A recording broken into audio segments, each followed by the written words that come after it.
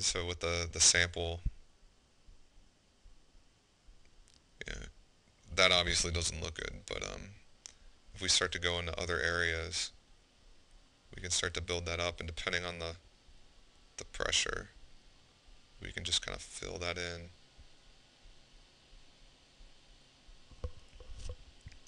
We'll make it a little irregular.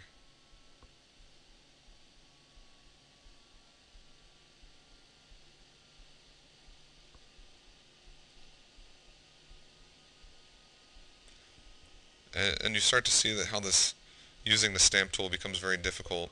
One of the things you can do is change the opacity. And this is a trick that a lot of people don't know. If you hit 1, 2, 3, you'll notice that the opacity on your brush is changing. So just by typing 6 on the keyboard, it goes to 60%.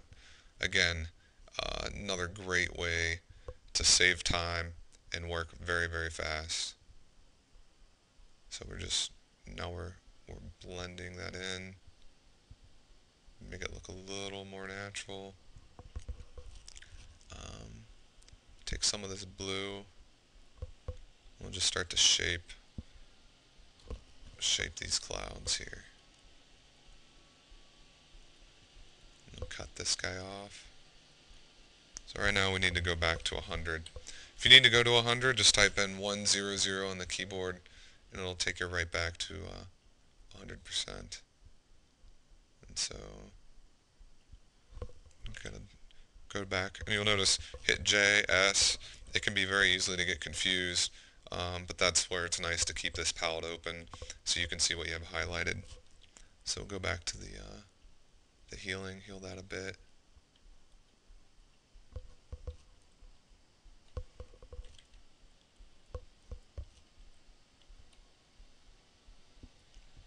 And then this probably needs a little bit of work. Those highlights probably wouldn't be there on that cloud, and you would start to massage this area.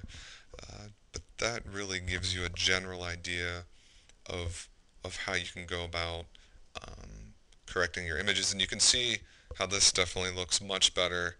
Um, the clouds kind of start to fade into the horizon versus merely just cropping your sky to this portion. It's easier, yes, but um, the quality just is much better when you take the time and effort to fill that in. Now, the next thing we're going to do, and this is the last step in the tutorial, this is a very high resolution image.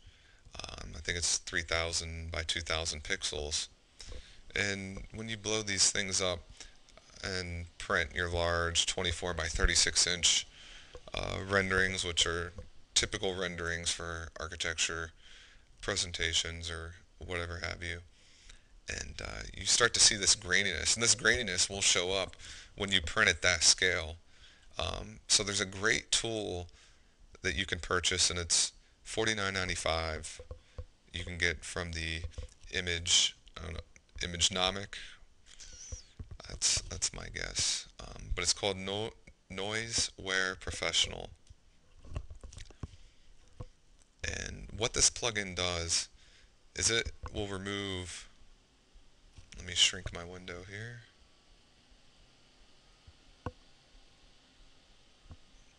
It will remove uh, noise and graininess out of digital photographs.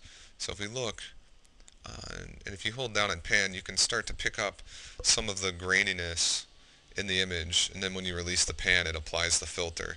So all that noise is removed, and although there's a huge amount of settings and dials that you can adjust per image, really these presets work great.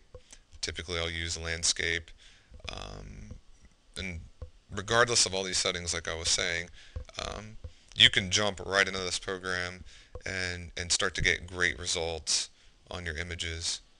So it applies the filter. All our grain is removed.